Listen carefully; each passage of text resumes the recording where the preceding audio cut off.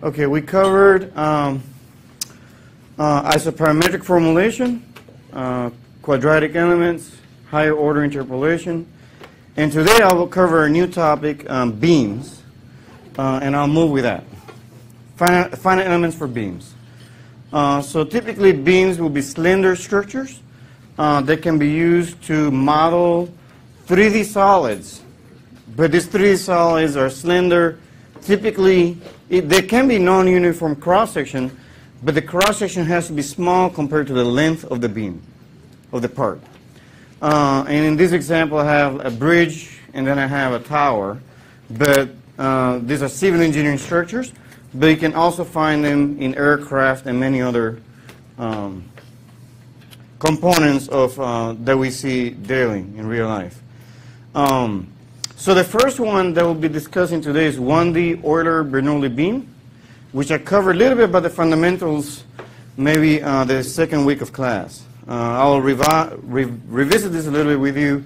1750s Euler Bernoulli, looked at this modeling approach, a simplifying approach to the problem by representing a beam, in essence, that represents the behavior of the 3D solid.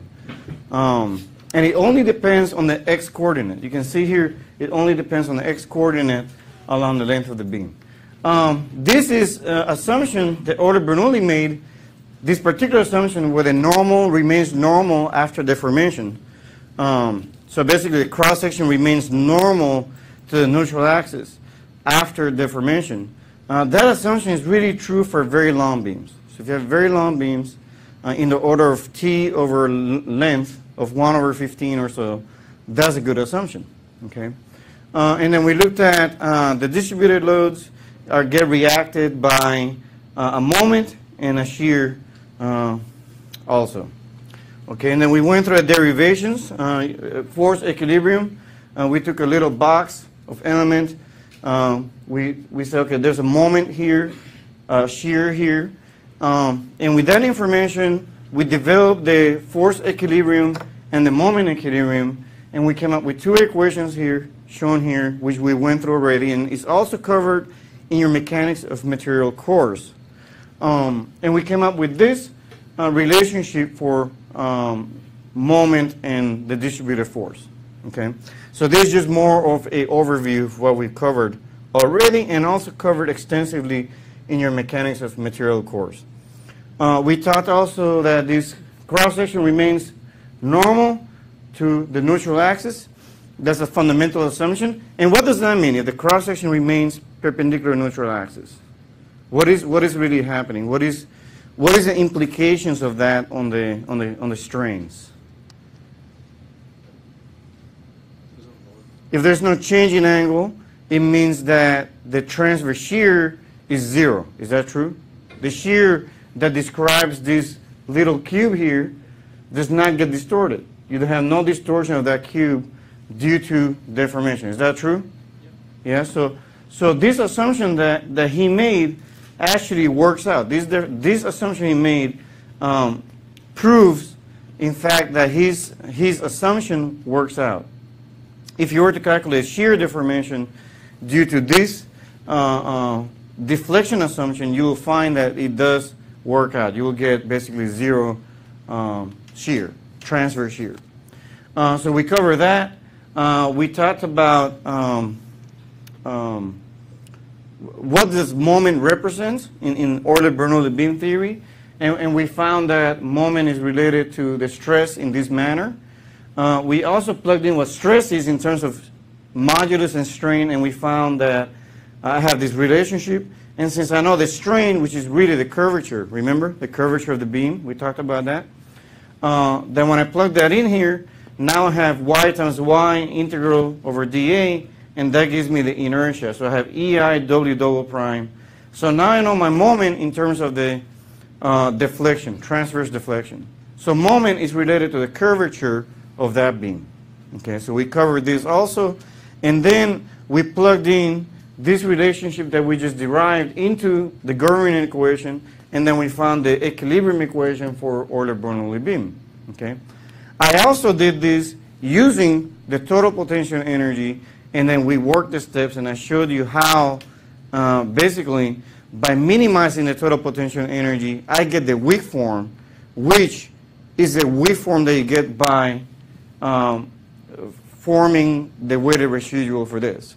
And I'll show you what we've done before. So we took the differential equation, and then we multiplied it by a weight function v, right? So this was your residual function. We integrated this over the domain. We made the error orthogonal to each of the weight functions. And the next step is that we lowered the continuity requirements. Because if I wanted to use strong form Galerkin, then I need a higher order of continuity requirements, remember? And I also have to satisfy all boundary conditions.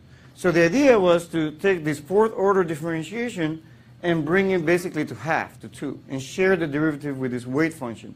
That way I have lowered the continuity requirements, and now I only have to satisfy the essential boundary conditions. And so with that, we integrated by parts this term times that, and then we integrated by parts until they had shared it equally. Double derivatives here and double here. Okay? And then we derived the weak form, and the weak form is given here at the bottom. And you realize very quickly that I have a v times this term here, and then v prime times this term here. And by looking at this, we also notice that this will tell us what kinds of essential boundary conditions we would have in the problem.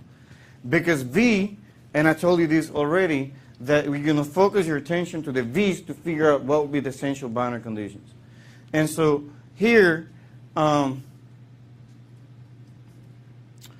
we quickly realize that we have a v and a v prime. So I'll switch v prime to w to figure out what is my essential boundary condition of the problem. So anytime I have w specified or w prime specified, that tells me that those are essential boundary conditions, and I know that now. And so anything else will be a natural boundary condition. We also noticed very quickly that this was a shear. This term is shear, and this is moment. Okay, that's the moment. And so with that, we developed the weak form. By the way, this is the weak form, so there's nothing more to do. But we did more manipulation just to keep things simple. We also, so then I expanded this. So I made this v. Just call it v, and that's what you want to do in your homework and the different problems. You will call this something. You can call it a variable, because this quantity, when it's given, if the natural boundary condition was given, you will substitute the natural boundary condition directly in here, okay, directly in there. So that's why we call it m and v, because maybe they are specified, maybe. And so expanded form, this is the way it looked. If I want to just expand out the boundary conditions, this is the way it looked. We wanted to do a little trick here, so I have a plus sign here. I want to make this minus, so that when I bring all these terms to the other side later on, they're all positive. And to do that, we realize that we have to turn this moment the other way, but everything else stays the same. And then here, the shear has to be turned the other way, and then everything else that stays the same. So it's a little trick, but nothing to be worried about. It's more for convention purposes. And then when you do that, you plug this back in here. What you get is your weak form Galerkin with now you have the V's here, and everything is minus sign with the Q1, Q2, Q3, Q4. And so this is the weak form. It's just a different way of looking at it, but it's still the weak form. And if I plug in what Q1, Q2, Q3, and Q4 are, these are what we had defined. So it's nothing different. I just put a variable there and name there. Okay. So that's the weak form. And now if I want to develop element formulation, right? That's what we're trying to do. We can do that. So the first step, I don't know why this is not showing up.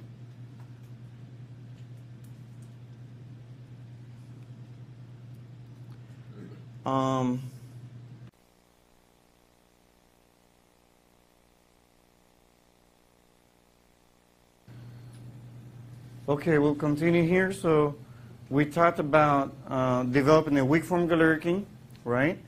And how do I know which variables here, what are the variables that should be continuous across element boundaries? Because when I develop an element, I want to know what should be continuous from one element to another element. How do I find this out? Sorry? Yeah, but how do I know which nodal unknowns should be continuous across element boundaries?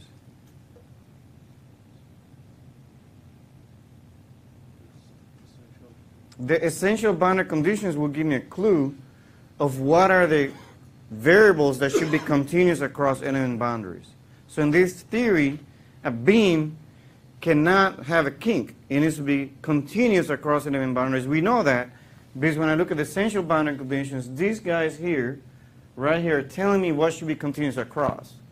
So when I look at V and V prime, if I switch that to W, it's just telling me that W and W prime need to be continuous across element boundaries. Is that clear?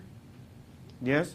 Like when we had the heat transfer problem, right? The essential boundary condition was anything specified on temperature. Well, that tells me what needs to be continuous across element boundaries. The temperature needs to be continuous across element boundaries.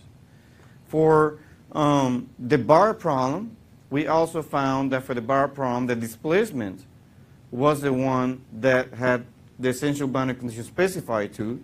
That means that displacement has to be continuous across element boundaries. Is that clear how you figure that out? Okay, because, go ahead please. The displacement's like physically intuitive because you just can't have it, but like what about forces? Why can't the forces be discontinuous? Remember that the question for the video is why the forces cannot be continuous. That's enforced through the natural boundary conditions. For the essential, what we're trying to do is to plug in an approximation function, right, that has unknown coefficients. And these unknown coefficients are the ones now we've redefined it from Galerkin to finite elements to be the unknown quantities at the nodes, right? So those unknown quantities have been related now to displacements. And in this case, we need to relate it to slope. Those are the two quantities that need to be continuous across element boundaries, but also the approximation function only needs to satisfy the essential boundary conditions, right? Those are the only ones that need to be satisfied, the essential boundary conditions. And for that reason, the force may not be continuous across, necessarily. Okay? All right, so this is the weak form Galerkin. We developed that. Now, if I choose an approximation function now, that approximation function, how many unknowns will it have then at each node? 1? 2. How many vote for 1? Raise your hand if you vote for 1. How many vote for 2? 2 unknowns at each node. Why you say that we need 2? Because I have 2 essentials at each side. I have V L and V prime L in one side, and then V0 and V prime at the other side. So I have 4 unknowns now, right? 2 nodal quantities that are unknown at one node, 2 nodal quantities that are unknown at the other node. They have physical meaning, okay? So if I were to ask you, what polynomial do I need if I have 4 unknown coefficients? What order polynomial do I need? Cubic polynomial will have 4 unknown coefficients, right? So if I have a cubic polynomial, I can then use that. I'll just use a cubic polynomial from my approximation function, okay? And my nodal quantities will look like this: theta 1, V1, and then theta 2 and V2. I'll call them that, okay? This is my nodal quantities. Where W sub 0 at 0 is V1, W prime at 0 is theta 1, W at L is V2, W prime at L is theta 2. Now, I could have done this in a natural coordinate system where everything goes from -1 to 1, but since I'm teaching a new concept, I don't want to compound what I taught you last week with this topic. Otherwise, it would be too much. But you can also do this using coordinates that go from -1 to 1, okay? I just want to not compound things too much, okay? So here, this is my approximation function, right? In weak form Galerkin, what you will have done in weak form Galerkin? In a normal weak form Galerkin.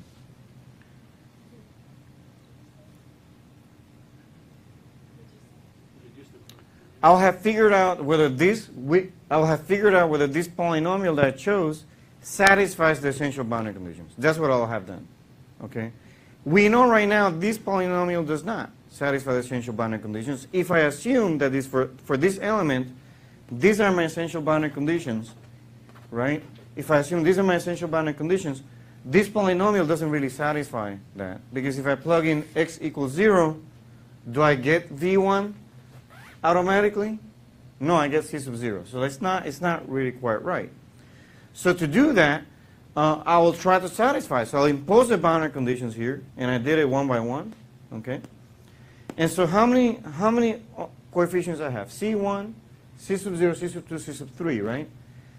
I have to solve for C1, C2, C3, C4 and plug it back in to my polynomial. So everything is now in terms of V1, V2, theta 1, and theta 2. Is that clear what I'm trying to do here? Everybody in the back, if you follow? Okay. Okay, excellent. So if I do that, do you agree that my approximation function now is in terms of all these unknown coefficients? This is what I'll get? Okay. I did that in Mathematica. Okay. I did it in Mathematica.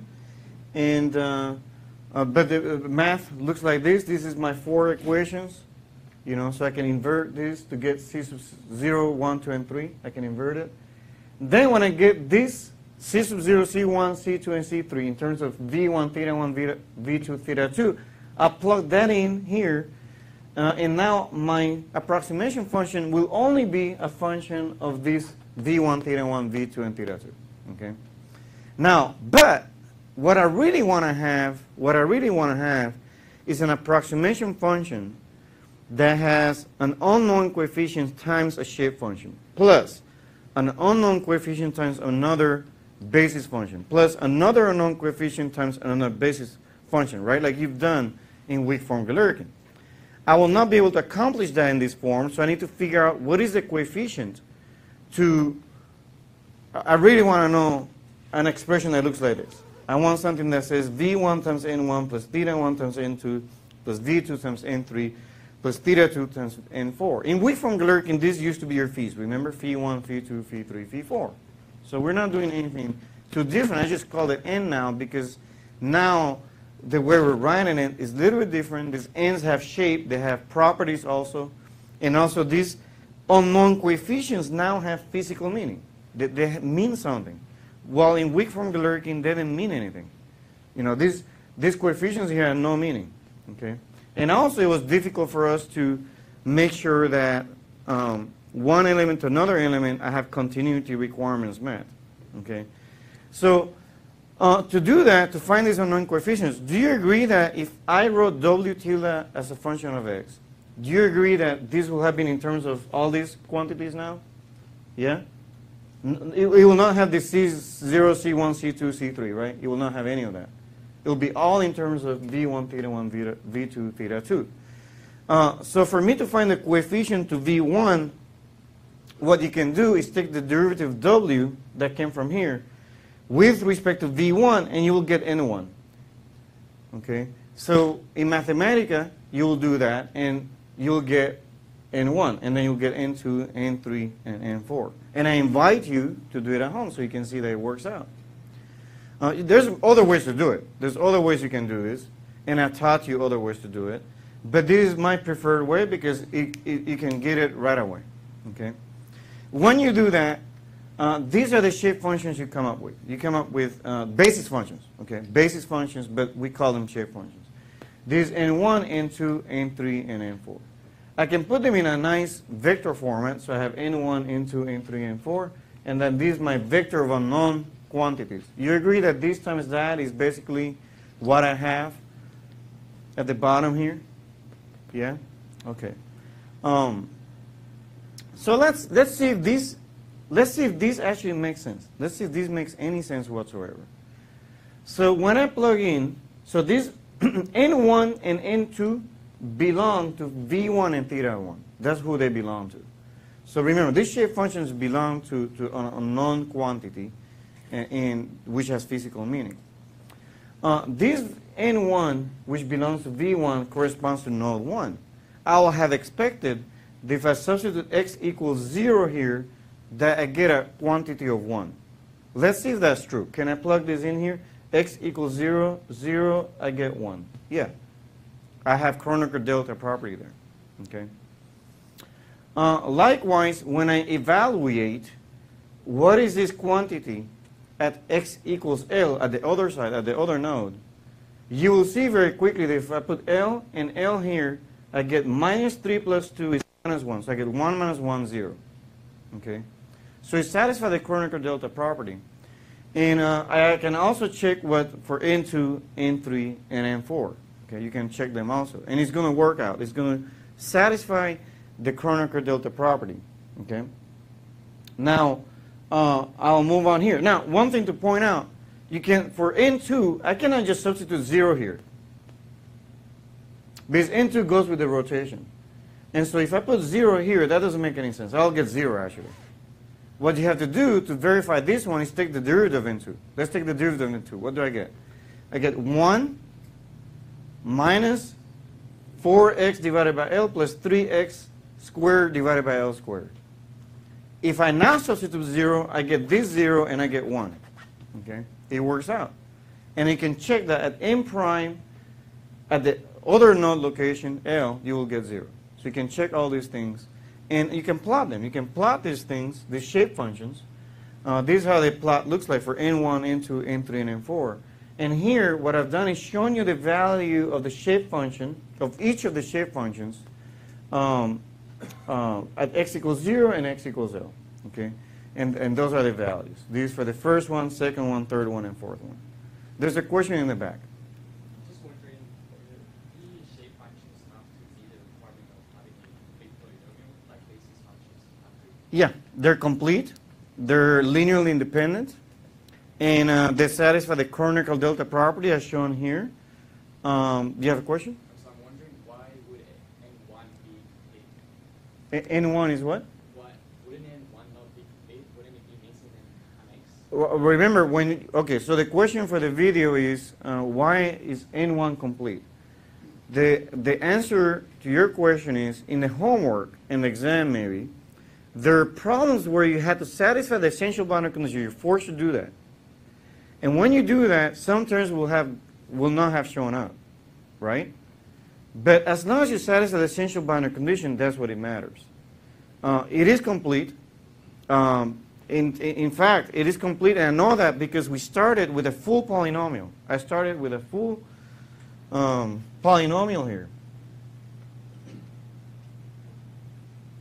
You see, I started with a full polynomial here. I didn't skip any terms. So it's complete. And I tried to enforce that by satisfying all the boundary conditions, and I came up with my 4 basis functions. So by doing that, it guarantees me that what I have is robust, complete, satisfy Kronecker delta property, satisfy partition unity. Now, this is a more systematic approach. In weak form Galerkin, it was not very systematic. It was like, you figure it out. You tell me how the polynomial looks like. Remember? You have to come up with that first term first, and then figure out what your second term looks like, and your third term. I didn't tell you how to figure that out. You have to figure it out on your own. Here, I'm basically kind of, it's systematic. I'm kind of stuck. I know what my shape functions, basis functions are going to look like. And I know that it's going to meet certain properties, and I can check it whether it's correct or not. Okay? So it does work very nicely. All right, so you can also go home, actually, take W tilde and plug in all these N1, N2, N3, N4, and check that if I set W tilde at 0, I get 0. Okay? It will satisfy all of them. It's going to give you, sorry, at W tilde at 0, you should get B1, I'm sorry. And you will get that. You will get it. So it's going to satisfy all these boundary conditions for that element. It's going to work out. Okay, so what is my next step in developing the solution, the element formulation? What is my next step? Now I have my approximate function. I have my approximate function here what do I do now? What is my next step? I plug it into weak form. That's what I do. For W, I select the approximation function. For the weight function, what do I select? Each of the basis function, okay? Each of the basis function. How many equations will I have then if I select each of the basis functions for V? I will have 4 equations. How many unknowns I have? 4. So I'll have a 4 by 4 matrix, hopefully, when we get through this. And in preparation to doing that, I realized I have a double prime, right?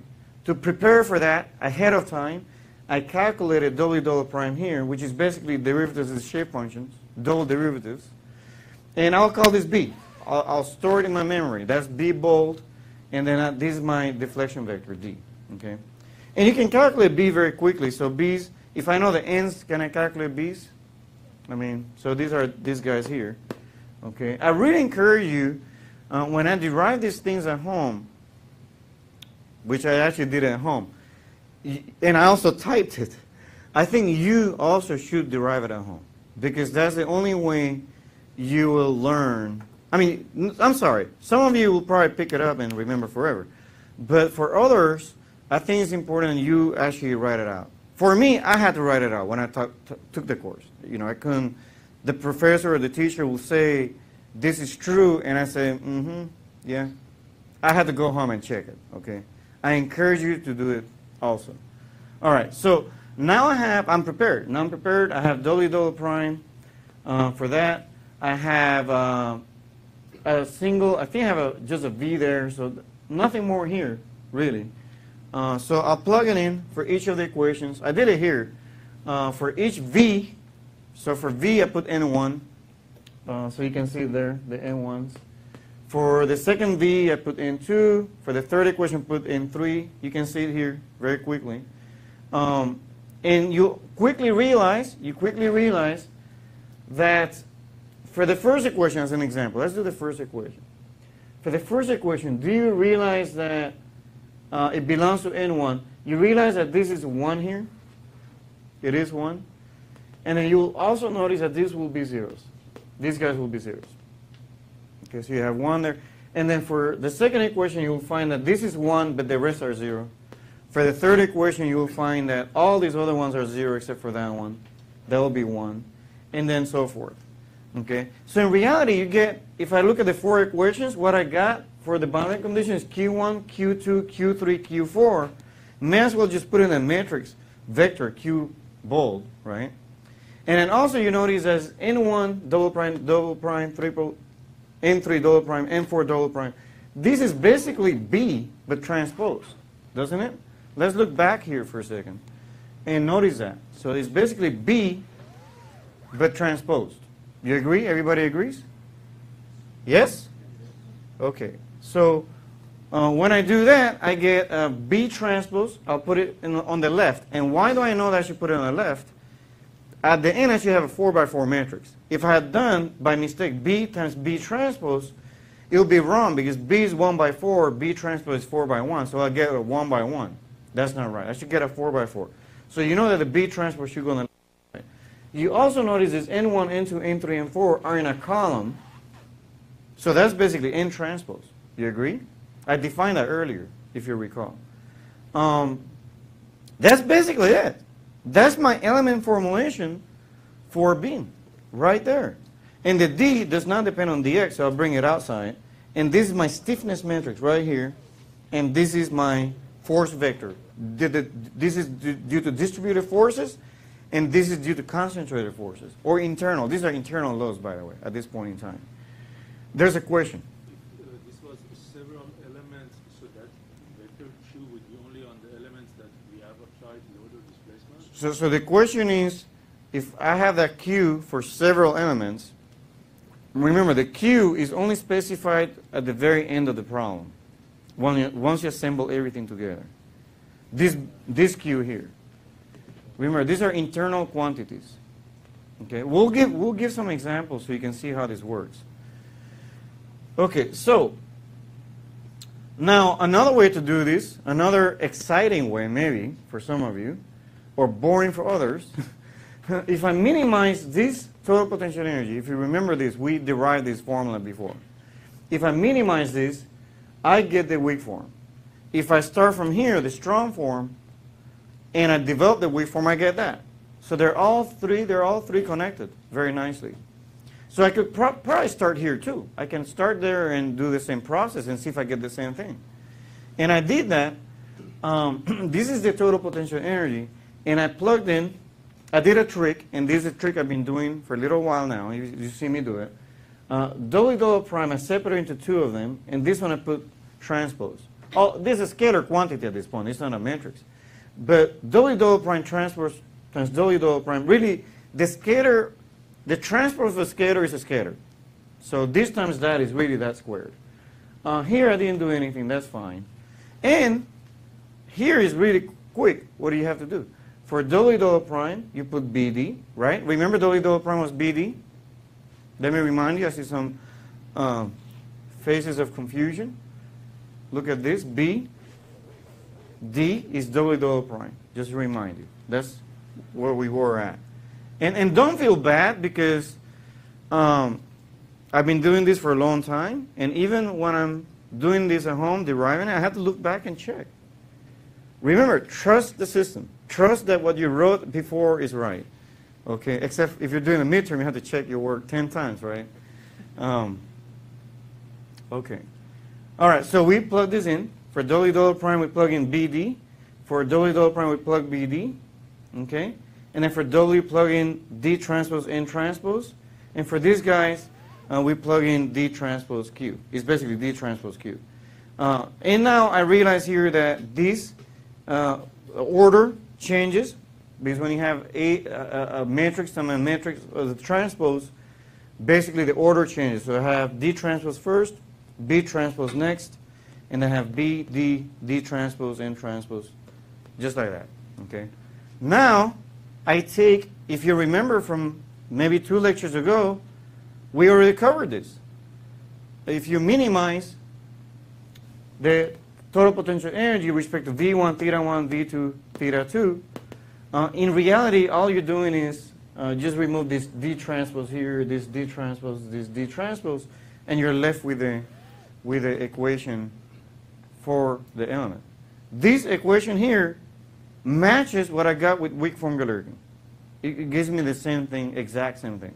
Okay, so I'm showing you many different examples I've given now where I use total potential energy and I use the weak form. In both ways, I got a really nice answer, okay? All right, so any questions on that? Okay. All right, so now that I have this done, why not just plug in this into Mathematica? I know B already, B transpose, I know B. Plug it in, just Mathematica do the integrals for you. And you can basically get the answer to the problem. So the stiffness matrix for a single element, local stiffness matrix, the element stiffness matrix looks like this. It's 4 by 4, and you have V1, theta 1, V2, theta 2. And then this is your distributed force vector, okay? And then you have the internal loads, Q1, remember this, Q1, Q2, Q3, and Q4 are internal loads to the element. And so here are your vector for that. So now you're ready. Now you're ready to solve any problem that you want to do. But now you have to, the next step, I have the element formulation for one element. Then I have to, basically, if I have a, this is what you will program into Abacus, say. If I was the Abacus programmer, the one developing Abacus, this is what I'll program in. And then, from now on, if I give you a problem, you'll discretize it yourself. You will calculate this for each element, right? And then you'll assemble it. And then you'll solve the system of linear equations. Linear in this case, okay? Any questions? Okay, okay. In the connectivity, the code number, you're going to start here 1, 2, and then 3, 4. So when you write it here, it will be 1, 2, 3, 4, 1, 2, 3, 4. Okay. Okay, great. So that for a uniform load, for a distributed uniform load, transverse load, for that special case, you get QL over 12, 6 minus L, 6L. Let's see if this is correct, whether this makes sense or not. QL over 12 times 6 is how much? QL over 2. QL over 12 times 6 is QL over 2. That goes with that node. This goes with that node. That makes sense. That's the transverse load that has to support that load. So what is the distributed load? Uniform load? Q, right? What is the length? L. Q times L is the total force acting downwards. So it has to be supported by QL over 2 here and QL over 2 here. It came automatically. Okay. We can also discuss the moment, although it takes a little more work. So let's skip that here for now. Okay, any questions so far? I just did a special case, but this is the most general case for Euler Bernoulli beam. Okay, so let's do an example. I think an example is a great way to illustrate this. I have this beam. I have a boundary condition here, a boundary condition here. I put a couple here and a force downward force here. Now, I don't know if you remember this, but maybe mechanics and materials don't solve like a differential equation for each piece and make it equal to each other and then solve like a bunch of differential equations and all that. Well, this method is seamless. It just works for indeterminate systems, for determinate systems. I don't know if you remember also in mechanics and materials there was a case where the system was indeterminate, so you will put a fake load or you'll remove the boundary, right? Some people in the back are saying yes. I assume that you guys all took mechanics and materials, right? Do you guys work with indeterminate systems? Right? So if I have a clamp condition and a pin condition here, and I put a distributed force, there's a lot of work there to do, because you have to figure out how to deal with indeterminate problem. You don't have to worry about this anymore, because we can use finite elements. And so here, I'll divide the domain into 3 logical elements. I could divide into 200 if I want. I just did 3. One here that stops there and coincides with that. A second one here that stops there and coincides with that. So then I have 3 elements.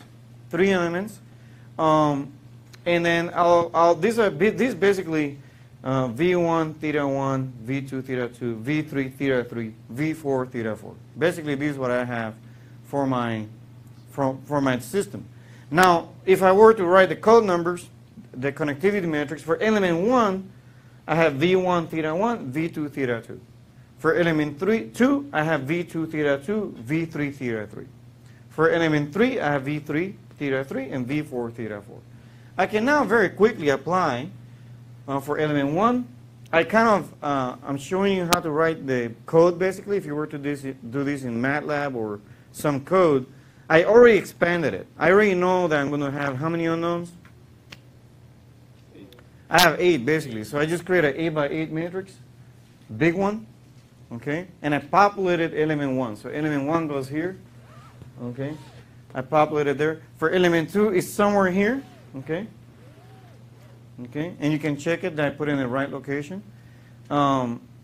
Makes sense. Because it has the 3rd, 4th, 5th, and 6th position. And if I look here back,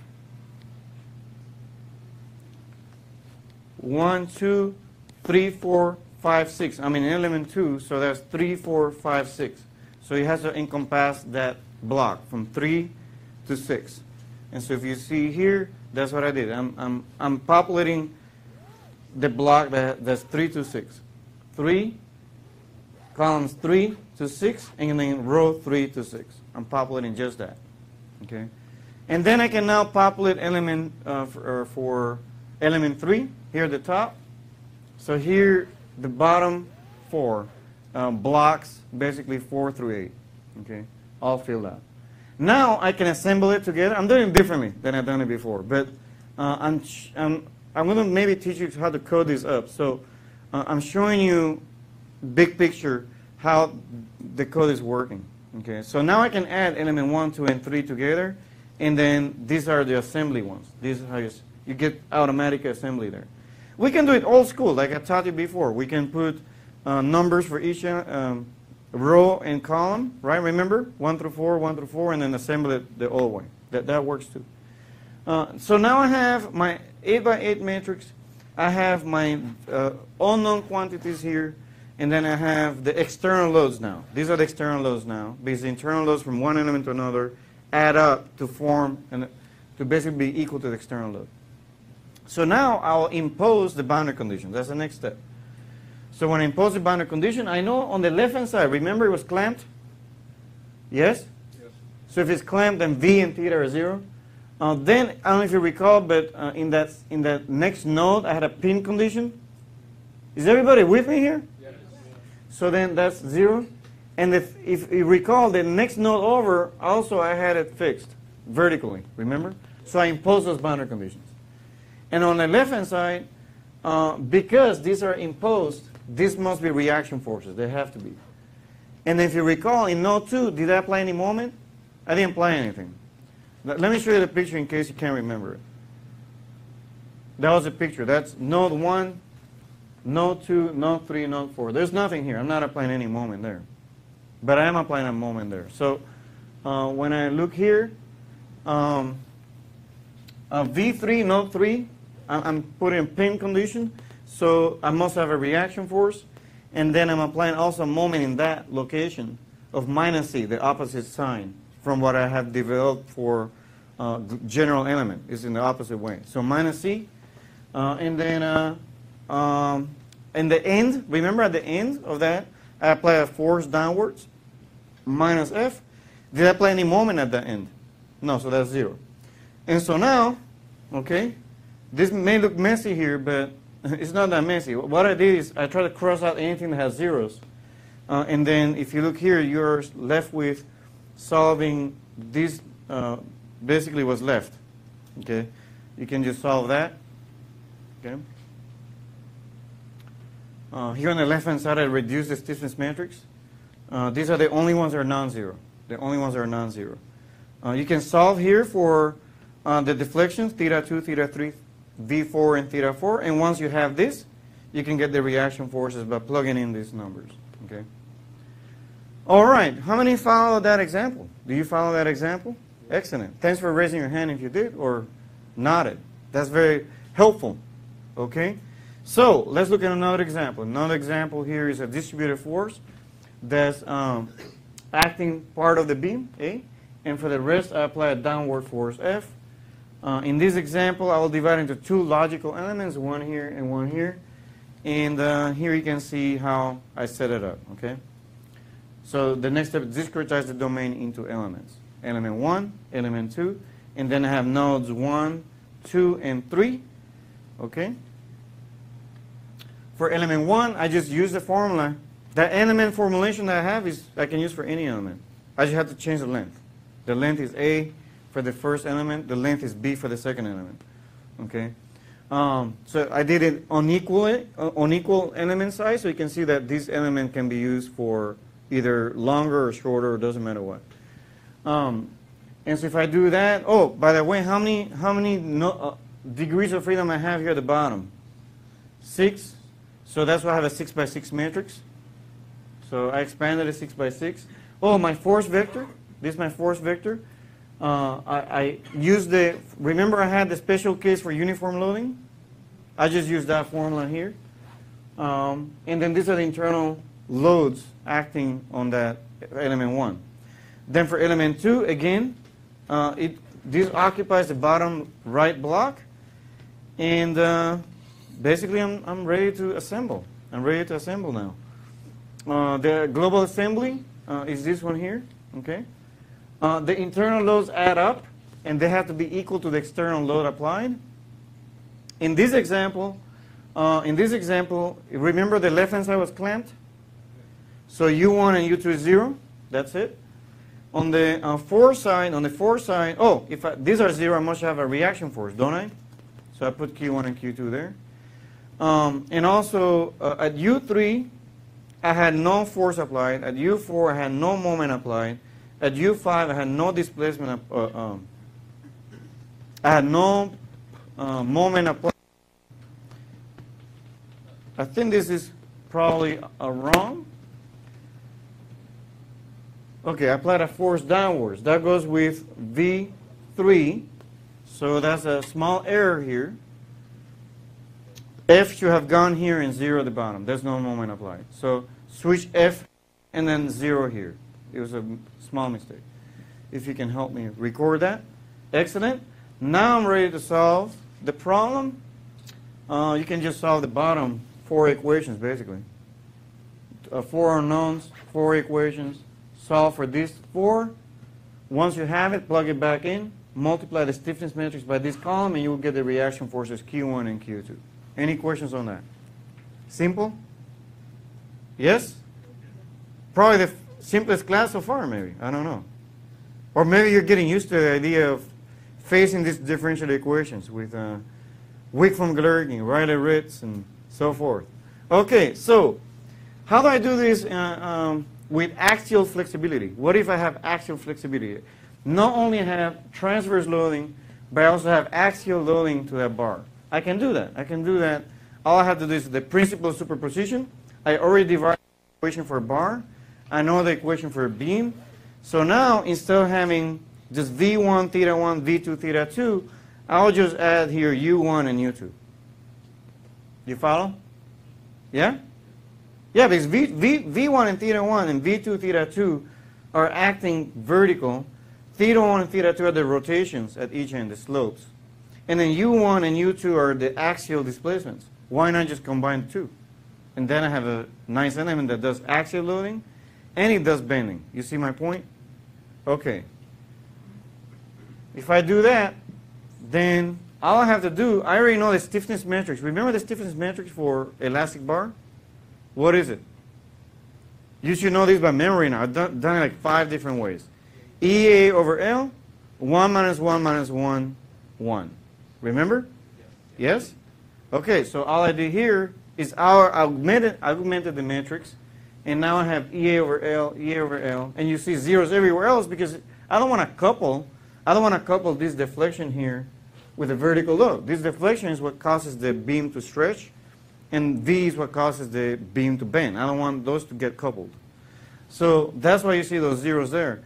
And I should have a minus sign there, symmetric, and then I have that. Okay? I'll let you stir for a few minutes here. Yes?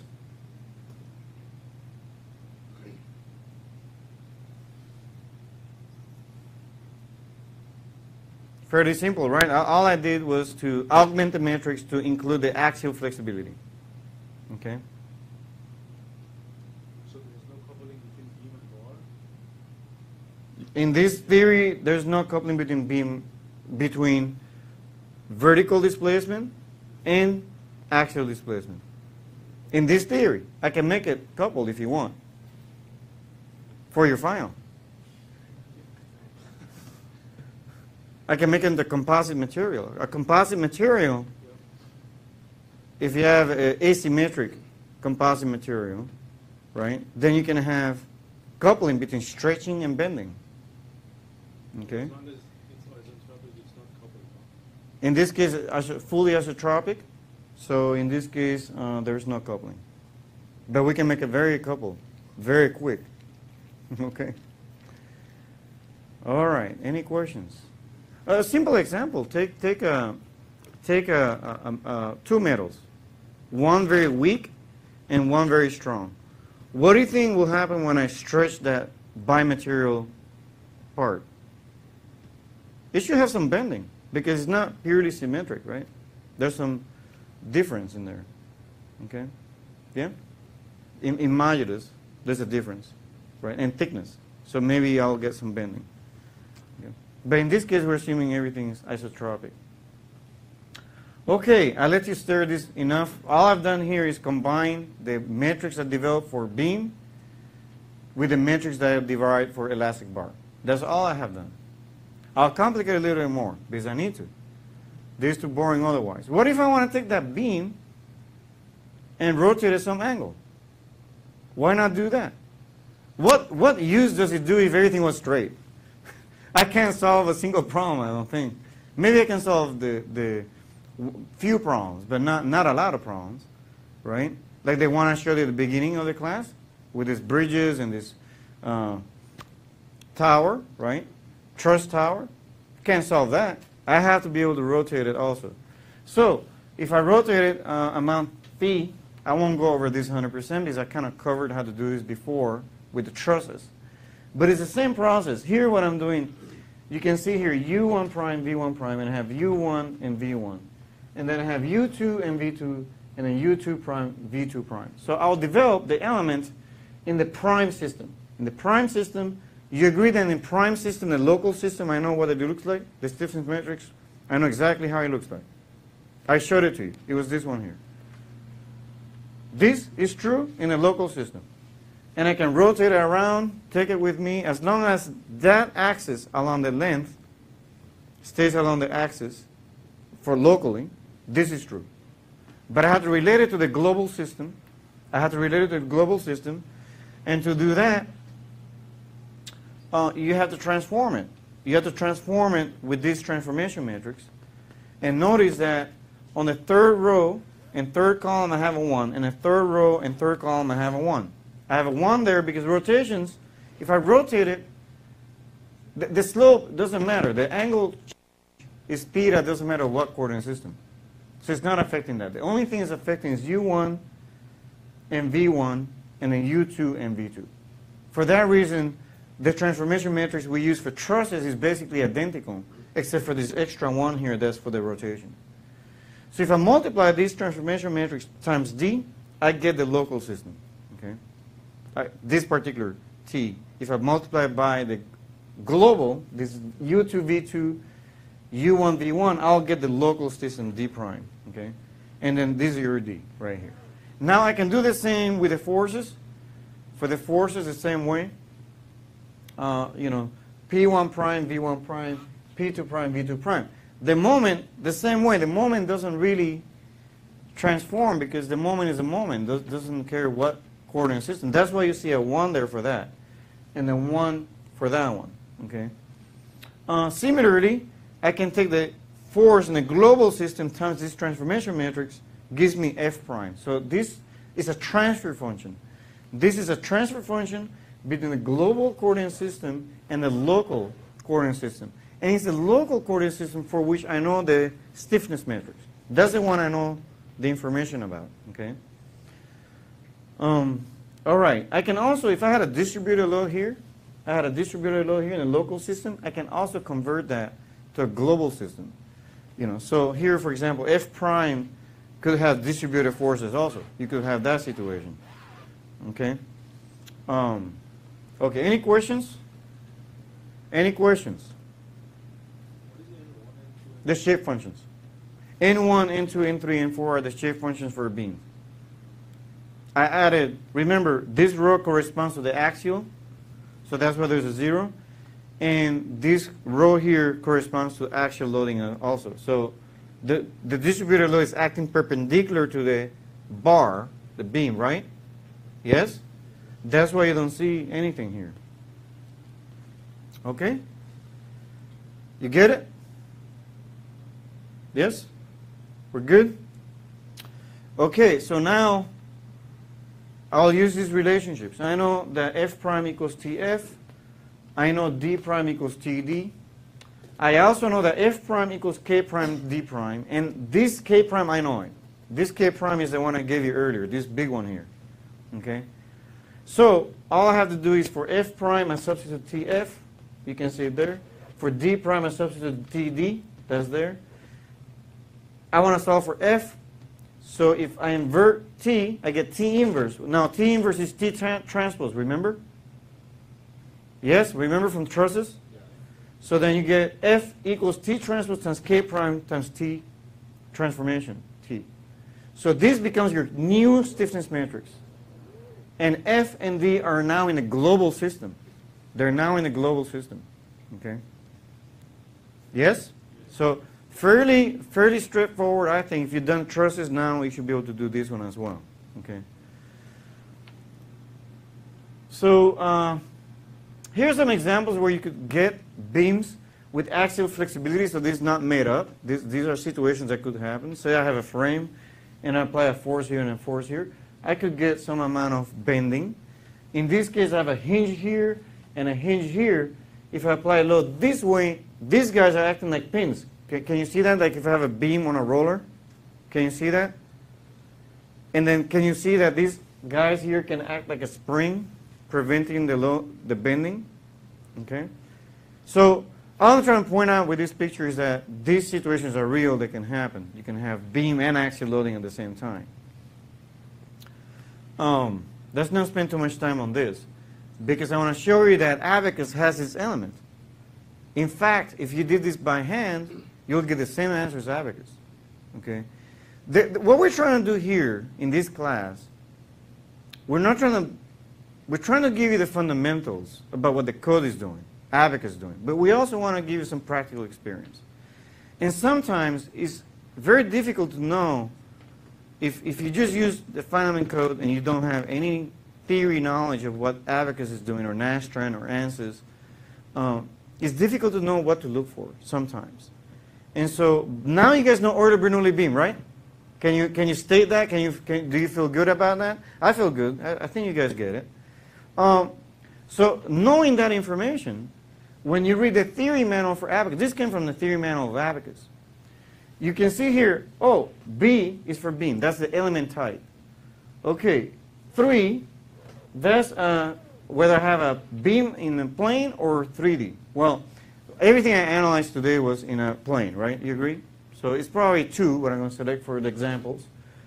1, okay, so 1, linear, quadratic, or cubic? Huh, that looks familiar. I guess linear is linear interpolation, maybe? Is that sounding familiar? Or quadratic interpolation, or cubic interpolation? Well, I think it's cubic, remember? That's what we use, cubic. So that most likely the example we'll do is 2 or 3, okay? And I won't discuss this other one. These are other options you have. Okay, so B23 is the element we actually derived in class today. This is the one we did today. I won't do B33 because that's 3D and it's more work, right? But you guys, as long as you get the idea of what we're trying to accomplish, I think, you know, if you read the theory manual on how to derive this element, you'll follow it at this point in time. They have a theory manual that's very strong. So now let's read. This comes straight from the theory manual. Let's read to see if you guys understand what this is.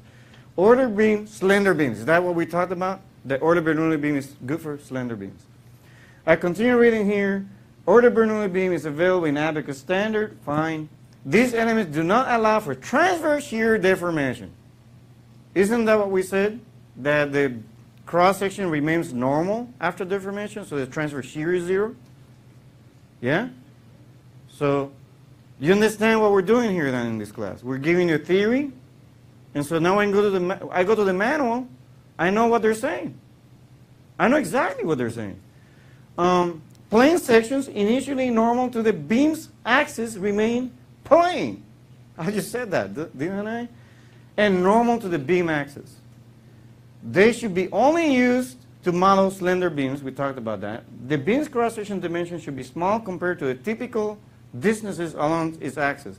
The only difference between what they wrote and what I say is they probably said it better than I did. Okay? But I think I said the same thing. For beams made of uniform material, typical dimensions in cross-section should be less than about 1/15 of typical axial distance.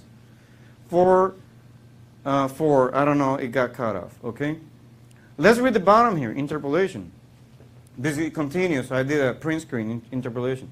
The Euler Bernoulli beam element uses cubic interpolation. Didn't we just derive it? Okay? Which makes them reasonably accurate for cases involving distributed loading along the beam. Blah, blah, blah, blah, blah. Okay? The other parts you may not understand because we haven't gotten into that for dynamics. But if we get to that, you will see that as well. Okay? Are you seeing now that what we're discussing is not out of the blue? Okay? It's connected. Okay? It's connected. And the trusses. We did the same with trusses. I didn't do a print screen of the abacus manual for trusses, but it's the same way. Okay? Now when I go here and I do an example, so I have, I selected, basically this is the original, I basically took a beam here. That's another beam here. Okay, so 2 beams. I apply a load in this direction. Okay? And it deforms to this point. So it deforms to this point and it looks like that. Okay? So that's an example of this. This is a deformed case. That's an undeformed. Sorry, this is in correct. This is incorrect. This is undeformed. That's a deformed. So I made an error here. Okay, I labeled incorrectly. In this example, beam squared cross-section is 1 inch squared, elastic modulus is 10 MSI, applied load of 9,000 pounds. So how do I do that? So I have only 3 nodes to worry about in this example. 1, 2, and 3. Okay. I put some nodal coordinates. Element type equals B23. 2 is planar, 3 is Euler Bernoulli cubic interpolation. So then I have 2 elements only for this example, 1 and 2. Okay. Beam section, so I have to define the section of that beam. I have to tell it, what kind of beam section do I have? Do I have a circle, a square? What do I have? So it's a beam section. I said section equals rectangular. Now, how do I know what options do I have? So Abacus has something called the keyword manual. Okay. And the keyword manual will tell you what options you can select. You can select a square with a thin wall, or a circle, a hollow cylinder, a pipe, for example. You can select many different cases.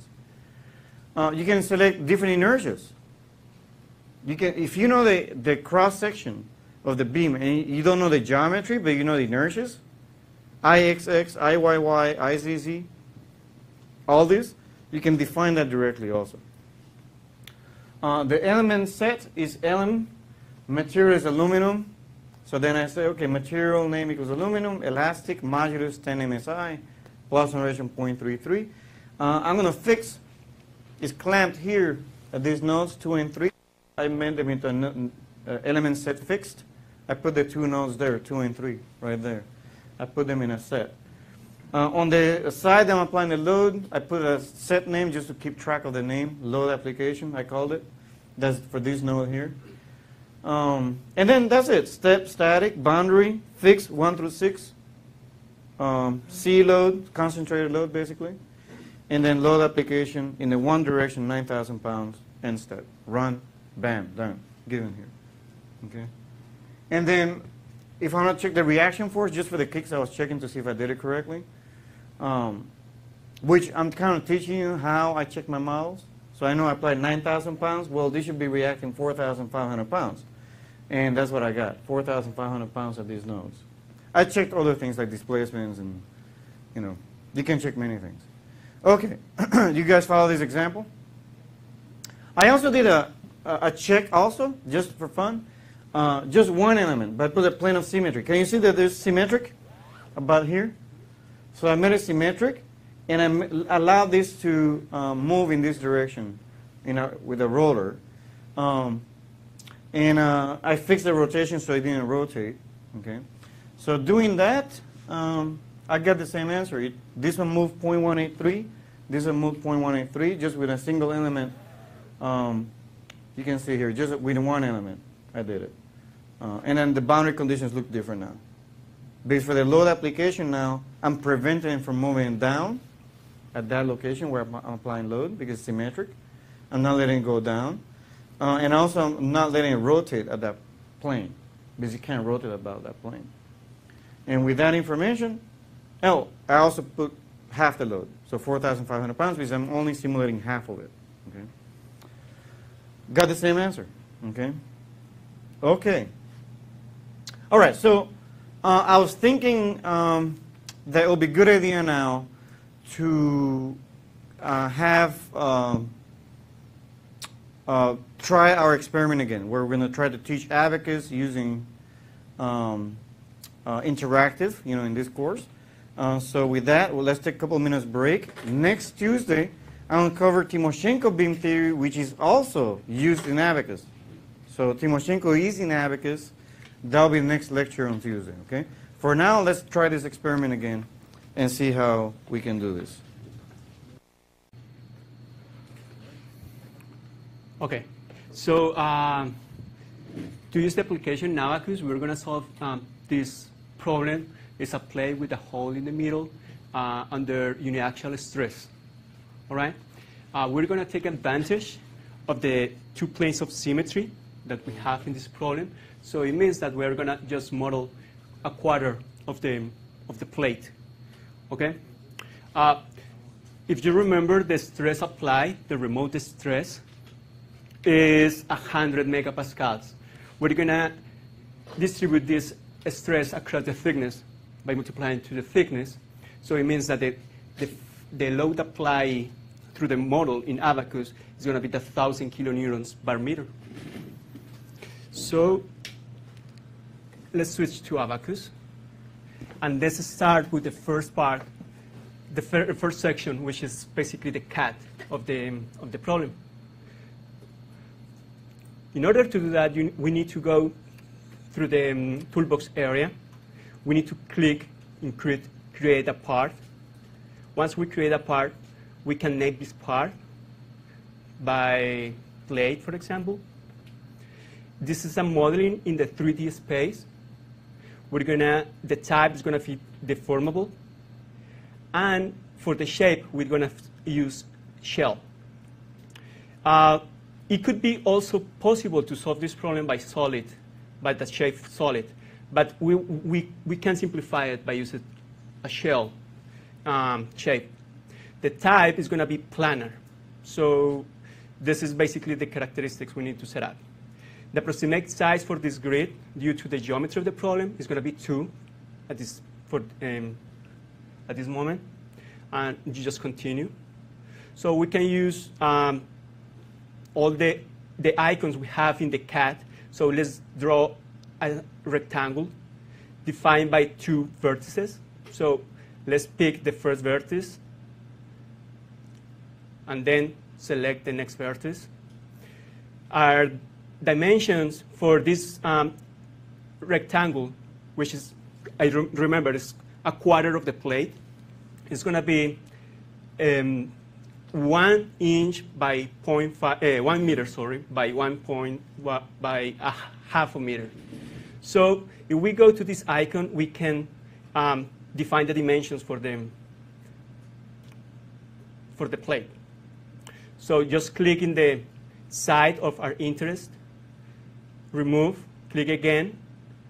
We can go to the prompt area, which is right here, and we can type 1, enter, and you can see that the dimension is modified. If we repeat the same procedure for the other side, we can obtain the desired rectangle. All right. What's the next step? The next step is to model the quarter of a circle that belongs to the quarter of the hole in the plate. So let's go to this icon, create an arc based on the center and 2 points. Click on that, select the center, which is this. Click in the first point for the arc, which is the intersection with the plate, with the rectangle. Just click there, and then drag to the next point, which is the next intersection. When it is done, just click Escape, and let's define the radius for the arc. So let's again to this icon, Add Dimension. Click in the arc, drag to the center of the arc, right, and define the dimension. In this case, it's 0.02 meters, the radius for the hole. Just enter. This is the new hole. If you want to fit out of fit all the CAD in the grid, you just need to click this button, out of fit, on top, and you will be able to see it. So once the CAD is done, we need to finish this section just by click Done in the prompt area, and the part will be done, will be created.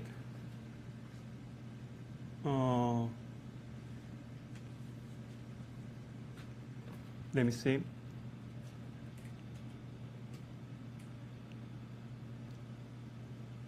Give me one moment. Oh, I missed one part, sorry. You can see that we have these small segments that we need to trim. I forgot to do that.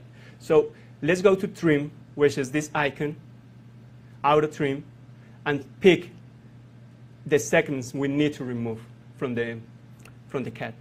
Now it's done. should work. So now push down again, and here is the part. All right. So let's move to the next module in the yes. I have a question. When you trimmed it, it became a solid part automatically, or do you have to click something to make it a shell? No. Once I push down, it becomes a solid part automatically. It knows that it's now a solid part. Yes, it's assigned as a solid part. Yes. Where do we define the thickness? Did you already do that? We're going to do it later. Okay, so for now we have the cat, which is basically a rectangle. It's a plane. Okay. Now let's move on, and we're going to define in the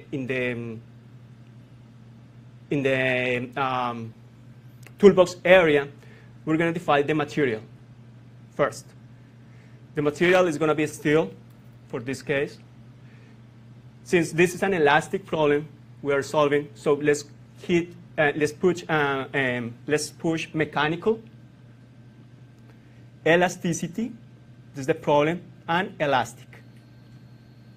All right, so the new window, we need to specify the type of material we are modeling. So this is an isotropic. So by default, it's isotropic. We should change this condition.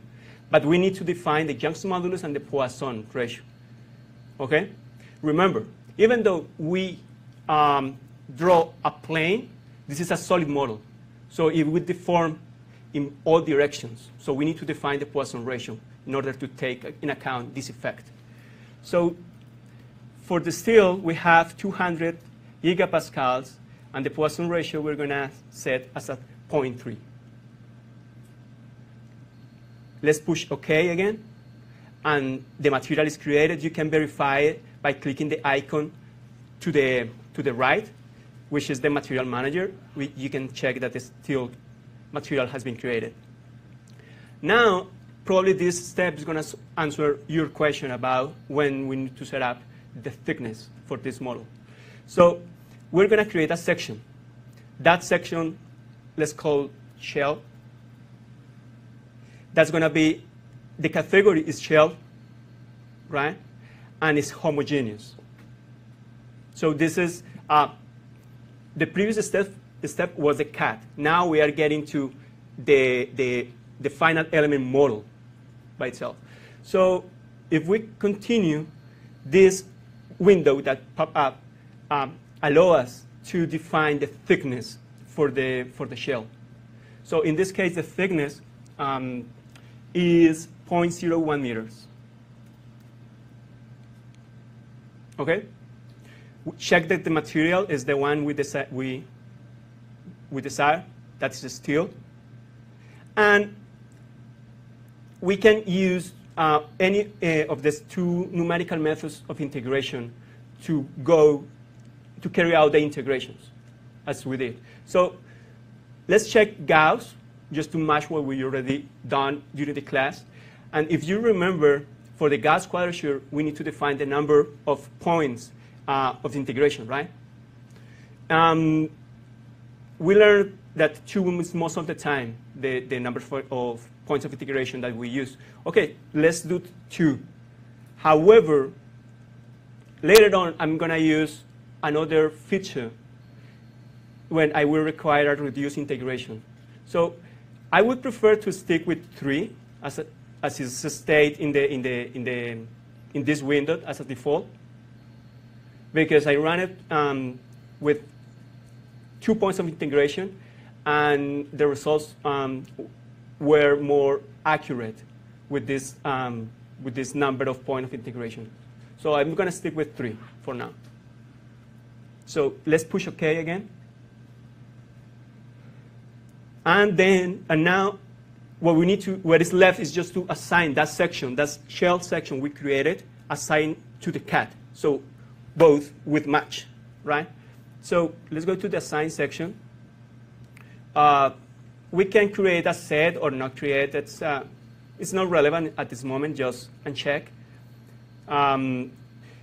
Let's minimize the model.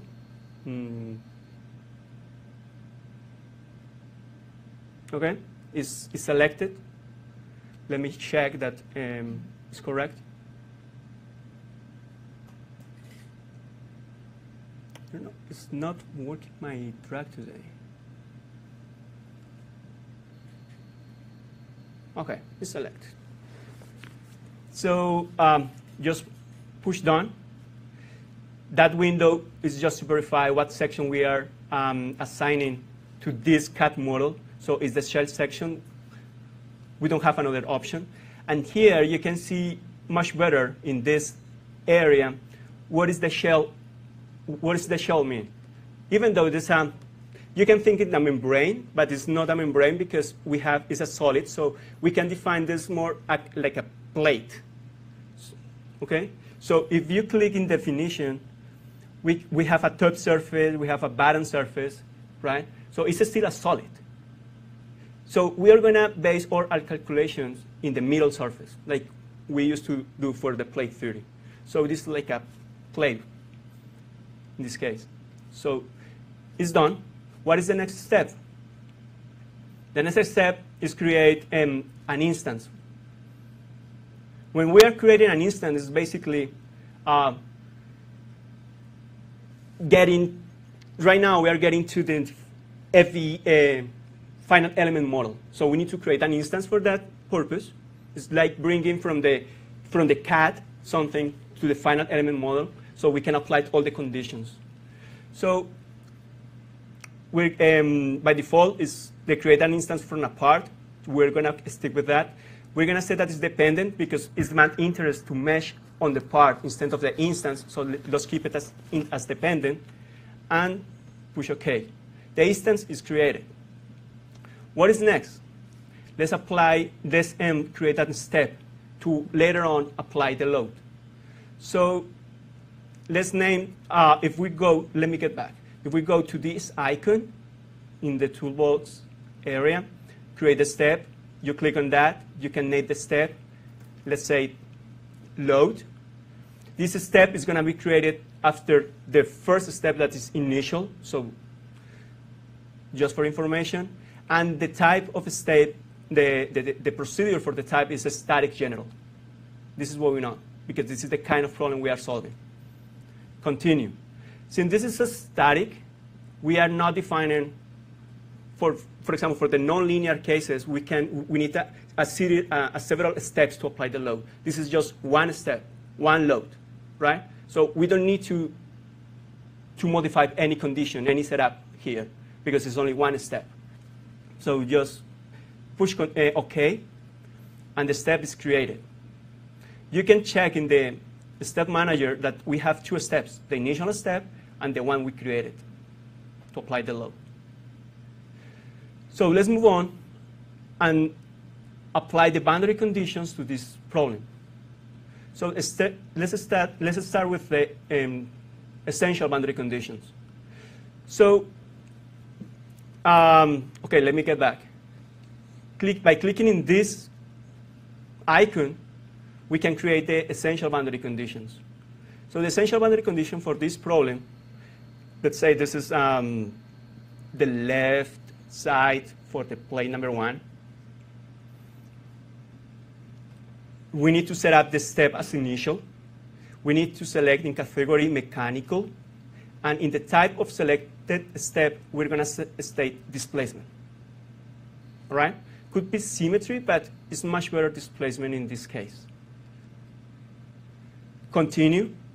We need to select the left side edge. Done in the click done in the prompt area, and apply the constraint in this area. So this side is not allowed to display better. It's only allowed to display in the U2 direction, in the 2 direction. So let's click the other options. OK. Let's do the same procedure for the bottom side, which is the one that is lighting up in orange. Let's repeat the same procedure. Bottom side 1, initial, mechanical, displacements, continue. Exactly the same step. This time we pick this edge at the bottom of the plate, click done, and the only possible, the no constrained displacement is going to be in the one direction. By doing this, we are replicating or applying the symmetry of the problem. Okay? Basically, just as an example, this line cannot penetrate the quarter of the plate that is below the, right? This is basically what we're doing. Is making a physical sense of this. So what is left is just to apply the load. So let's click in this icon, create load. Let's name as a load. Now for the load, we need to apply select the step we previously created, that's load. The category is mechanical, and we're going to use a type for the selected step, the shell edge load. So basically, it's a distributed load over a surface. It's not over the line, it's over a surface. So this is what we want to do. So shell edge load, continue. We select the side of our interest, which is this right-hand side edge. Click done in the prompt area. And we just need to define is the magnitude for the load.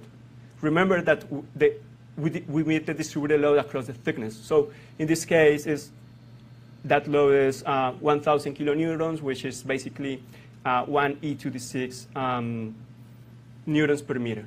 Okay? Yep. We don't need to modify anything else in this window. Just push OK, and I did something wrong. You can see the load is going in the opposite direction. Okay, so let me get back and re-edit this load. So that makes sense. Let's go to the load manager, which is the icon to the right. Click on that, edit, and just change the sign to match our problem. Push OK. We can close this window, and now you can see that our load makes totally sense. All right, so what is next? Let me do something. The next step is mesh this part. So I want to compare. I'm going to just duplicate this plate.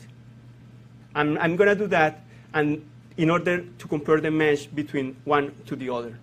So the steps are going to be basically the same, except for the next step, which is the replication, the duplication of the plate. In order to do that, let's go to the module tree. In the module tree, locate where the parts icon is. Expand the parts icon. Right-click in the part that we created under plate. Just right-click. Okay.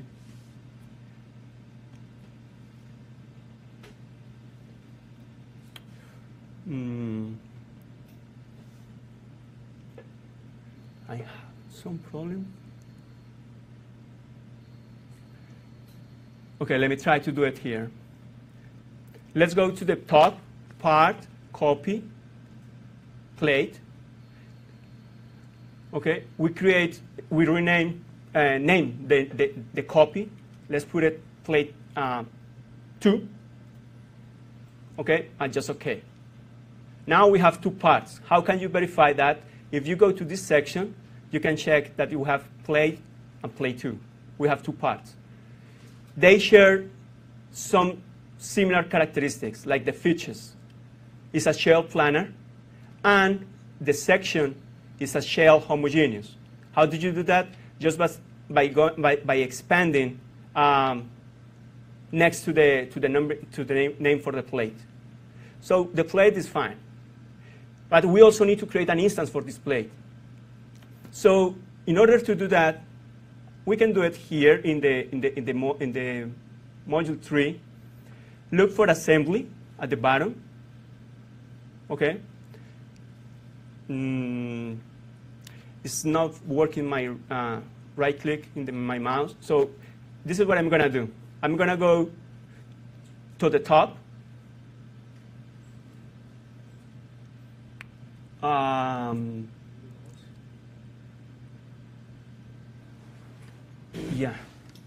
thank you. Thanks.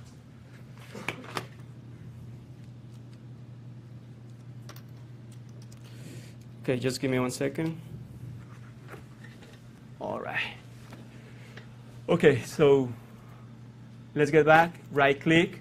Thank you. And all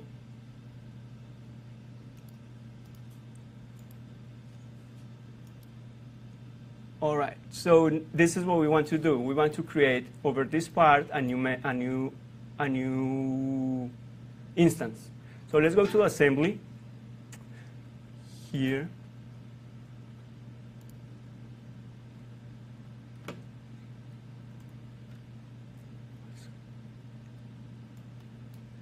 Okay, let me see if I can figure out what I'm doing. In the assembly,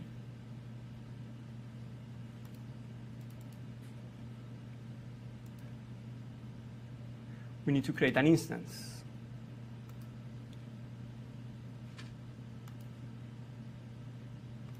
Okay, I did it. So we need to get back to the assembly, click on instance again, and select the part of our interest. Okay? So this time is the plane number 2. It's dependent as well, and we're going to click this auto offset to be able to see both instances. So if we click this, we can see both instances. All right? Just okay. And now we have 2 plates with 2 instances. Now the next step is to this plate apply all the loads and boundary conditions. Yes? When you created the copy, you put it next to each other. How does it know what distance away to put it? What instance? It put the next plate Yes. next to the one you have. Yes. How does it know What distance to put it from the other plate?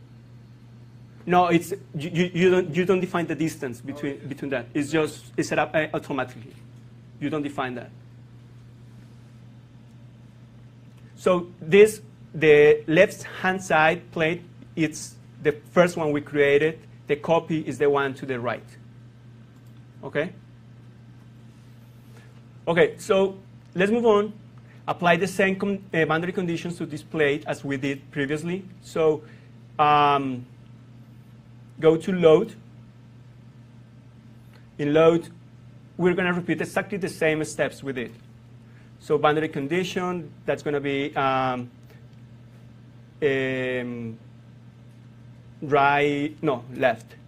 left side for the plate number 2. Step initial, mechanical, displacement, continue. What we need to do now is to select, let me do something here again. Left side 2, initial, mechanical, displacements, continue. Now we can select this line. Done. We click all the constraints. OK.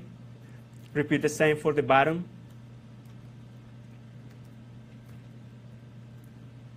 Initial, mechanical, displacements, continue. Select this. Done. Let's constrain the plate. I don't want this. OK? So it looks good to me. Let's apply the load. We need to create a new load. Let's set load 2, step, load, mechanical, shell, edge, load. Exactly the same what we did earlier. Continue. Select the edge we need to apply the load. Click done. And then specify the magnitude for the load, which is 1 meganewtons per meter. All right. Now you can see both parts. What is next? Mesh. That's the interesting part. So we're going to mesh first the plate to the left. So we're going to see the part instance, which is basically set how many elements it's going to have. So this you need to be careful because we are using a dependent part to mesh the part, right? So we need to we need to switch to part in this area in order to do that, okay? In this moment, the part number 2, the second plate we created is the one that shows up. We want to select the first one, so just click, scroll down, plate, and now we are in business. Let's see the part. We're going to apply a global size of 0.02. That's basically the distance, the length of the element, or distance between nodes. If we apply, you can see those white dots around the plate. This is what we want. But we also want to specify, or specify no. We want to make more denser the nodes where the concentration of stresses happens. Okay. So in order to do that, we need to click in Seed Edges. Let's magnify this.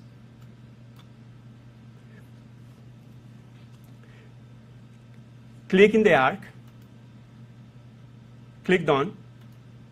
And now we can specify the number of elements by size or by number of elements we want. Let's say for this plate by size. And the size for the element is going to be 0.01, even smaller than the global size we assign for all the edges. Okay? We don't need to specify anything else, just the size for the element. Click OK. And now you can see the new seed in this area. All right? What is the next step? The next step is go to the mesh controls and set what is the element shape. In the element shape, we're going to work with a quadrilateral. So this is going to be quad. And we're going to push a structure for our mesh. Pay attention to this scale of colors. When the part turns to pink, it means that the geometry of the part could allow us to conduct a free mesh. It's basically the program is going to do whatever they want. The geometry is completely arbitrary. You don't have any control about that. All right? However, if you want to pre-establish some specific topologies in the plate for your convenience, you can switch to a structure. And this is what we want. All right? We want quad structure for this case. So let's push OK. It turns to green, which matches with the scale, with the color scale. And then what we need to select is the assign element type. The assign element type is just by clicking this icon. In this window, we're going to select a standard because it's the correct. We have a standard and explicitly. I will take some more time to explain what is a standard. So just leave it like that for now and focus our attention in the geometric order, which basically is the order of our shape functions. In this case, it's linear. This is what we want for this model. So it's going to be a shape functions, a linear shape functions. Make sure that we pick shell here in the family of the element type, because this is the kind of element type we want. So we click on shell. We stick with the quadrilateral element, and we are going to apply a reduced integration. That's the Gauss quadrature numerical method that we use to integrate, right? So this is, you already know what is the reduced integration. We are lower 1 degree the integration. So let's keep with reduced integration. This is the element type we're going to use for this plate. S from shell, it was a surface, would be SF. Okay, let's click surface just for make the difference. You can see how it changed, right? So for shell, it's just S. 4 because this is it's an element defined by 4 nodes, and R because it mentioned reduced integration. So this is what we have. This is the element. Click OK, and what is left is just to mesh. So if we click in this icon mesh part, we just need to click to push yes, and the part would mesh. It looks like this. All right? Let's check how is the mesh at the whole. All right? Okay, let's move on to the next, for the next part. So now we switch to the plate number 2. In the plate number 2, we are basically repeating the same procedure by assigning a global size of 0.02. Okay. We're going to make denser the mesh in this at the whole. So let's do it again. Select the arc, click down, stick with by size with 0.001 as we did in the previous one, and click done. OK. So you can see there is no difference so far. Now, it makes sense that if we are making it denser, the mesh around the hole, we should make denser the mesh in the sides next to the hole. So let's do it. So this is what we need to do. We're going to click to use a single bias. And when we click done, OK, let me see. Let's do it again. I forgot to click where we want to mesh. So we need to click, let's say, this side, right? And then get back and then click done. And this window will allow us to set up by the number and the bias ratio how dense we want the mesh. So let's say we want 40 elements, but not uniformly distributed along the edge. We want that more elements are assigned next to the hole. So let's increase the ratio, the bias ratio, to 10. And let me do something before continue. You can see how the mesh is going to be denser by following this arrow, this red arrow. Okay?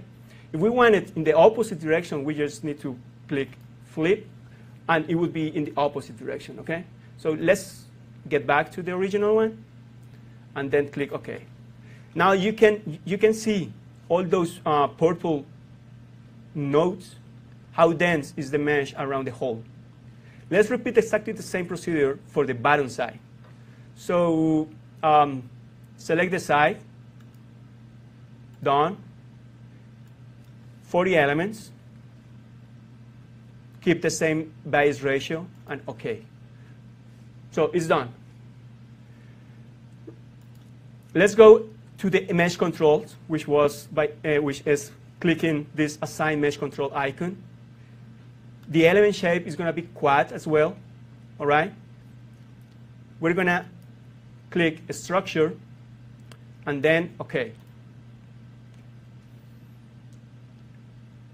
Let's assign a type of element. I have a question. Why did you have to click structure?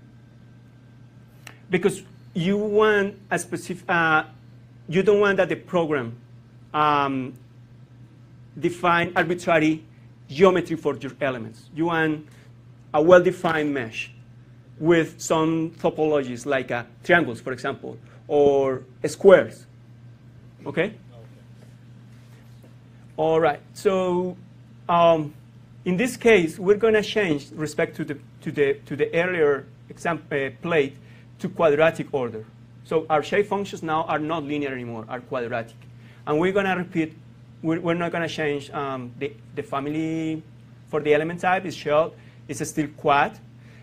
And this time, the element type changed to S8R because we have 8 nodes to define the element. Click OK and mesh. the mesh looks different. Okay? If we go to the neighbors to the hole, you can appreciate that it's different from the previous example. All right? Let's compare.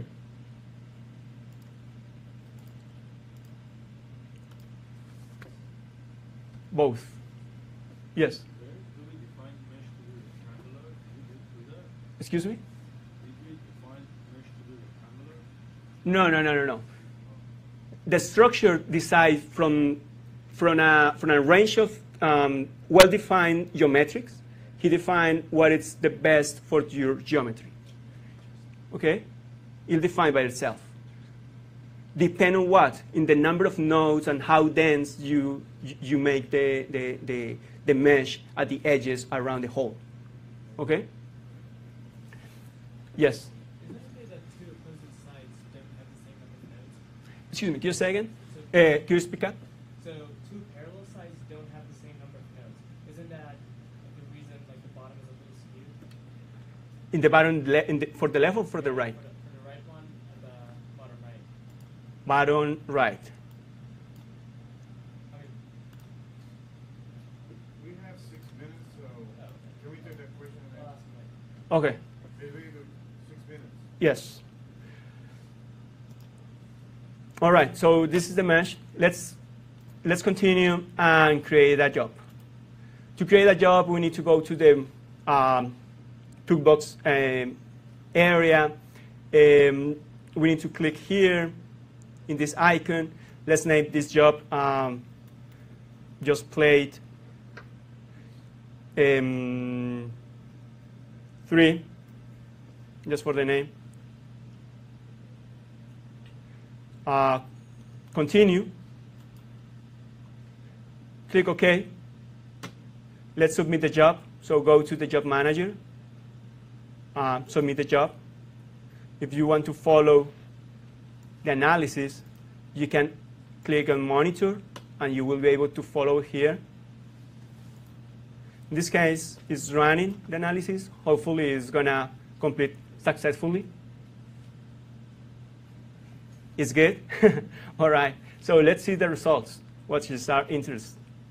So click on results in the job manager.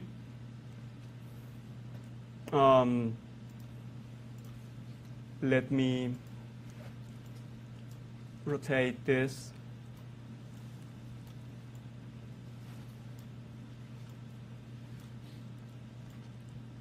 Okay. This is the results. More interesting that the picture, let's see, okay, let's see the deformed shape.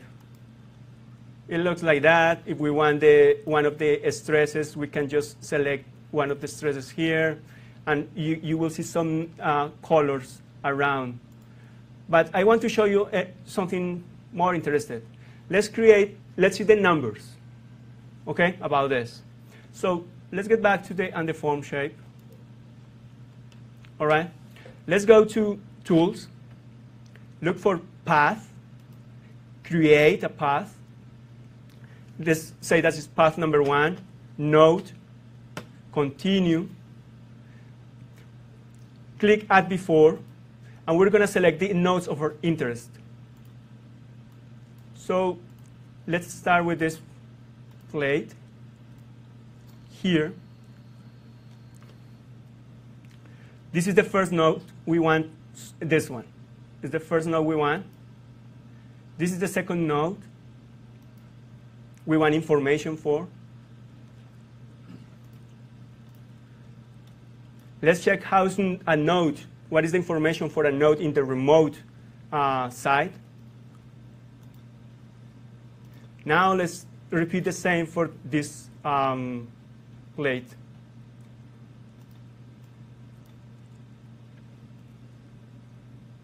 This node, just for comparison.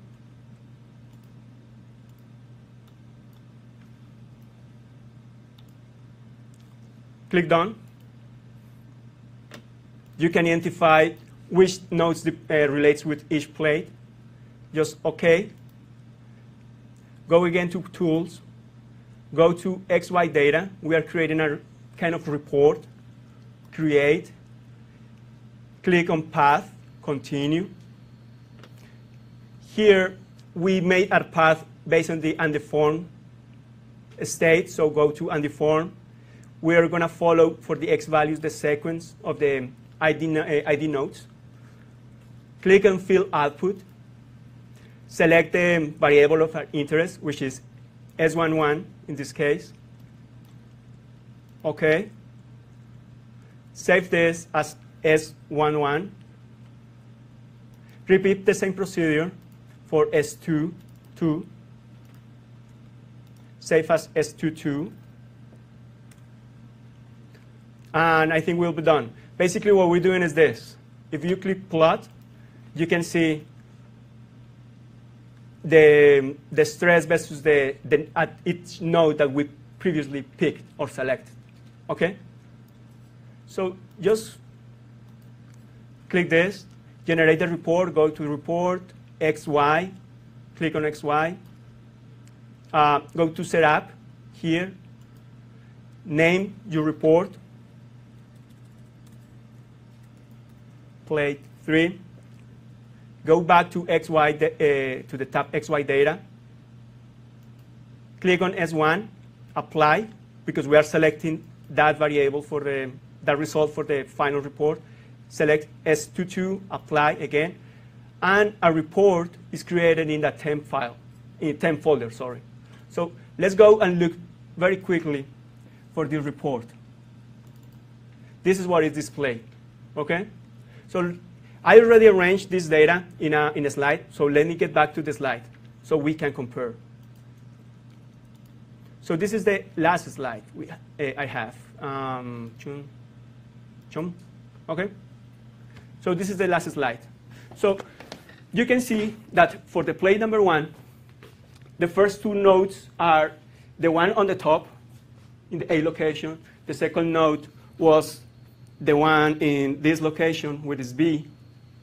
And you can see that for the first plate, we should expect that the stress S11 at the A location, what it means here, would be 3 times the remote stress.